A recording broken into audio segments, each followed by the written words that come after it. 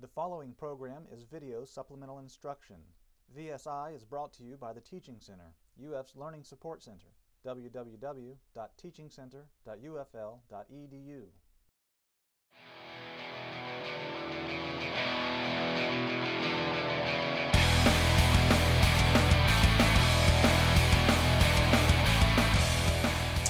In number 10, we have a word problem here that's about exponential growth.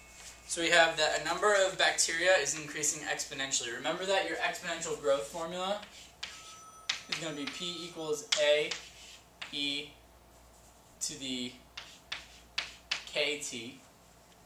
So what that is actually I guess I probably should write those in a different order.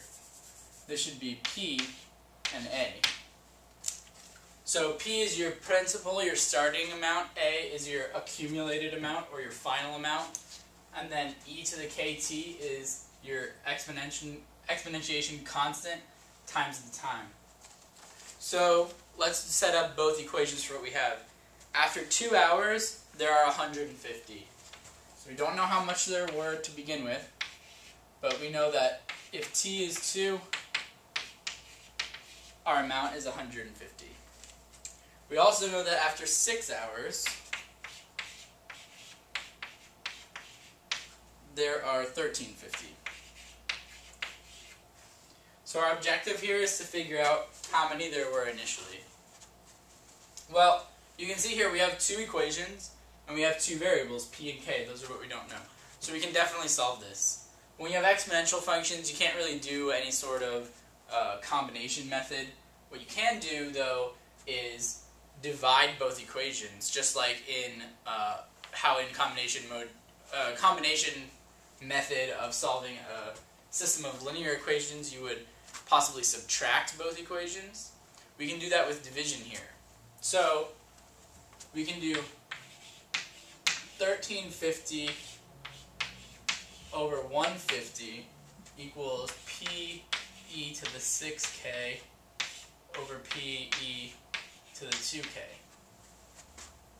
So what we did was just take 1350 in those, put them on the top, 150 in that one, put them on the bottom. That has to be the same thing. The reason I'm doing this is because now the p's will cancel out and you'll have one variable, which you can definitely solve for. Excuse me. So we need to do a couple of different things here.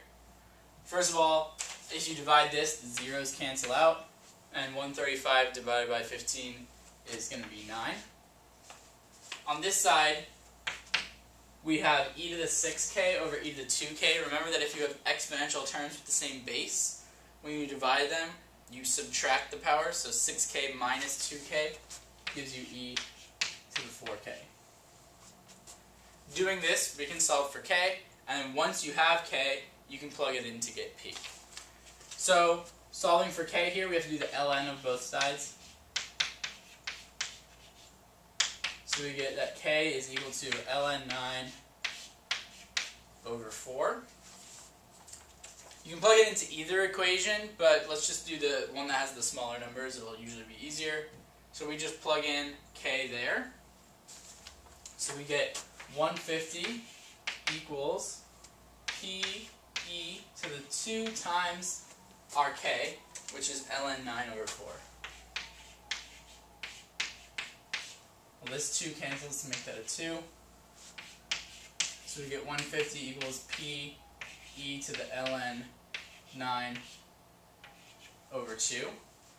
Now, what you want to do here is that, remember that the e to the ln cancels out if you just have ln of something. So what we want to do is, instead of divide by 2, think of this as 1/2. 1/2 times something and divided by 2 are the same thing. The reason you want to think about that is that now this 1/2 can be a power because it's a coefficient in front of the ln. 9 to the 1/2 power is 3 because that's the square root. So this is equal to P e to the ln 3. Now e to the ln 3 is just 3. So we get 150 equals P times 3 dividing by 3.